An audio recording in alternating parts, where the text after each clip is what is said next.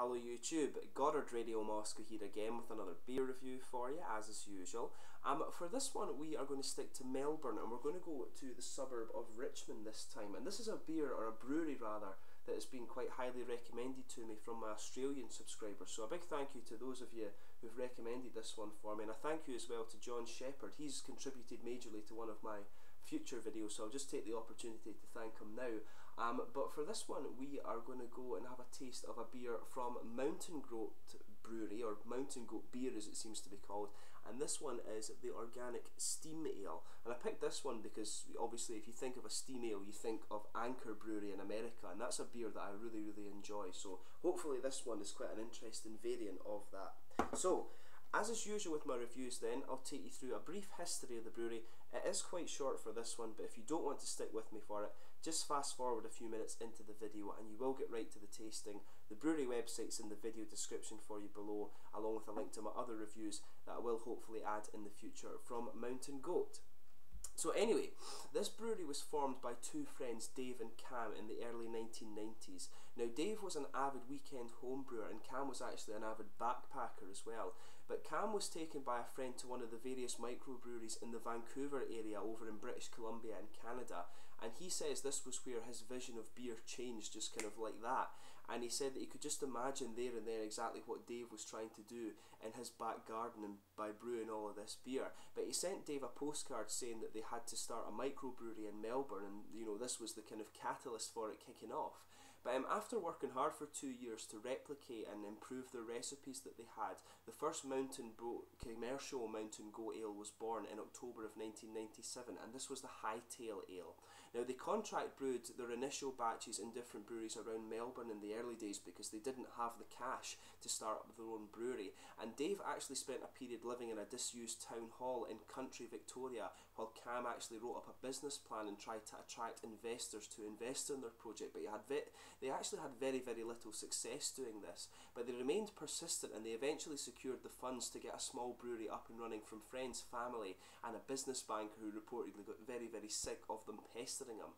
But they opened up their brewery in a warehouse in the Richmond suburb of Melbourne. But 17 years on, the brewery is still owned by Dave and Cam and it remains independent, but they now have around 25 full-time staff and 20 casuals, and they continue to brew their small batch beers in Richmond, but they brew their higher demand beers, which I guess is kind of this one here. They brew these at a bigger facility in Laverton. But they offer free tours of the brewery as well every Wednesday at 6:30, and you can go to tasting sessions at 5 PM at the brewery on Wednesdays and Fridays. So if you're watching from the Melbourne area, or if you do happen to find yourself in that area at some stage, go and check out the Mountain Goat Brewery. Meant to be very nice guys. But apparently the name Mountain Goat was chosen because it's a big hairy animal that never falls over, and they thought this was kind of quite like them when they were trying to secure their funding in the early days. But anyway, just to list a few of the other beers you can get from these guys, their regular beers include the Steam Ale, the Hightail Ale, the India Pale Ale and the Summer Ale, and they also have a few special brews called Rare Breed and some one-off batches, and I'm told that this is where the Mountain Goat Brewery really shines, so hopefully I can get a hold of a few of those in the near future and review them for you. And they also brew a cider as well called Two Step Cider, which I've heard is quite popular. But anyway, that's your kind of brief history of the Mountain Goat Brewery. Let me just bring up the camera quickly and you can have a little look at the artwork on the bottle of this one. It's quite simple but it's quite nice. It's just quite a kind of almost classic-y modern take on it there. The light's kind of reflecting off that a bit badly, but you can just see there's the Mountain Goat, and it's quite a nice simple label. I quite like how they've presented this one here, and you can see the bottle cap just has the white goat's head on it there, the same as is on the bottle here, and it says Organic Steam Ale. It's a 330ml bottle, and it just says on the back, this is a certified organic steam ale. It's the product of an all-natural brewing process that incorporates cool fermentation and a hit of wheat malt. The result is a crisp, palate-cleansing ale. Thanks for supporting independent craft beer, Dave and Cam. A good beer is a natural beer. The steam ale contains only malted barley, malted wheat, hops, yeast and water, bottled but not tamed.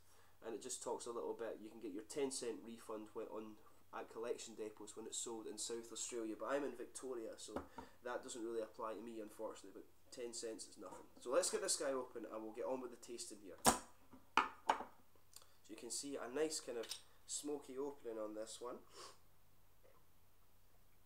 But I'm really interested, as I said, to see how this kind of matches up to the steam ale from Anchor. That's kind of one of the cult classic beers in America. So hopefully this one is kind of as good as that. So as you can see, it's poured a really nice kind of almost hazy pale golden colour. There's a good bit of sediment in there actually, which is really quite nice. You can just see it all floating around, and there's just a good little bit of carbonation floating up to the top. From what I remember with the Anchor one, it is quite common to get that a lot of sediment in this one. If I put my fingers behind it, you can see it is kind of semi-transparent, but it is kind of quite opaque. It's got a good bit of kind of colour to it, this one, and there's a finger of a very frothy white head there. A little bit of bumpiness to it, but mainly a frothy white head. So let's give it a smell and see how we get on. It's got a very sweet kind of yeasty taste to it, which is, from my experience, that's what you would actually expect of these steam ales. I remember the Anchor one having a very sweet kind of bready and yeasty character to it, but a lot of kind of pale bready malts. It almost has a kind of I remember in Germany when I was at the brewery, they had this nice Pilsner malt, the pale kind of two-roll malts, and the smell of this reminds me a lot of that. It's got a lot of nice kind of sweet bready character to it, that pale malt coming out, but it's got a lot of kind of grassy and straw character to it as well, and some nice kind of fruity and citrusy notes coming out. It smells very, very fresh. It smells like a very kind of fresh bakery. It's almost as if you just took a little bit of lemon and kind of squeezed it on a nice kind of fresh batch of like German bread actually. Very, very nice smelling beer. So without further ado, let's get on and taste it. This is the very first time I'm tasting anything from Mountain Goat, so hopefully it's a good one. So cheers.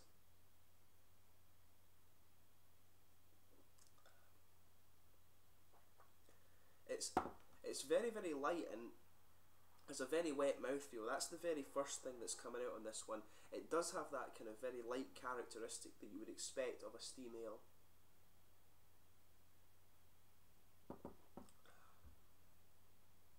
Yeah, it's got a kind of, it's quite a malty one. It definitely has that kind of pale, kind of light bready malt that you would expect of the style. It's got a nice little sweetness to it actually. There's definitely a little bit of yeasty, almost kind of biscuity malt flavour to this one. It's got a really nice malt backbone actually.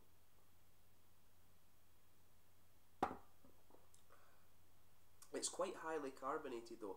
As I've said in quite a few of these reviews that I've done of Australian beers before, the Australian beers are always kind of fairly well carbonated just so they can deal with the heat here. It gets ridiculous in Australia from what I've told, but I've not really experienced that yet apparently.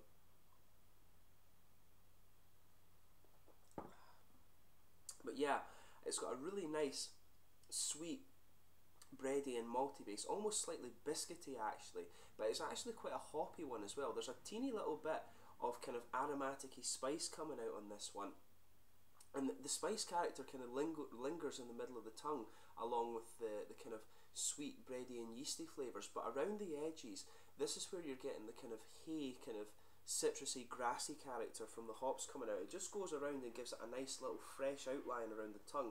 At the start, at the top of the tongue and in the middle, it's actually quite a bit of dry character that's coming out there, so it's quite a nice well balanced feel on the tongue.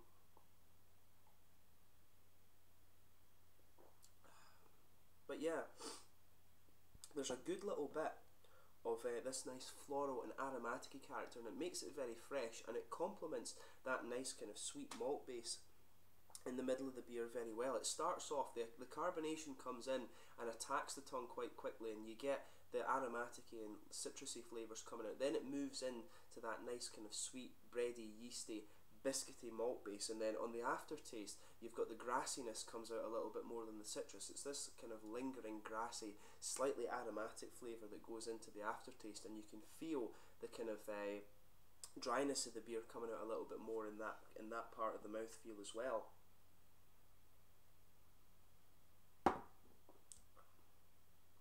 But yeah, it's really quite light bodied, this one. It's not even pushing the mid-bodied part of the range actually, but it's got a good bit of carbonation, quite highly carbonated actually, and it's got a really good bit of dry character in it, particularly in the kind of aftertaste. But it's quite a crisp one, and it's a very sessionable beer actually.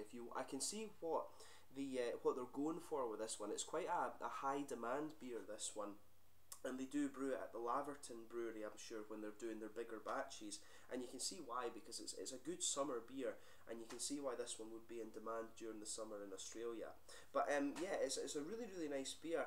In comparison with the Anchor one, it's quite different. I think it's a lot lighter and a lot more carbonated. This one would actually be beautiful to try on cask ale, I think, actually, and just have a little bit more of the malt profile being a little bit more prominent. The only thing I could say about it is that I do think the kind of bready and yeasty elements could be just that little bit more prominent in it. But overall, it's a really nice and quite sessionable beer, and it's an interesting take again on the steam ale style, which, as I said before, you would associate with Anchor. They're the kind of cult figures in this one. But it's a very, very nice beer.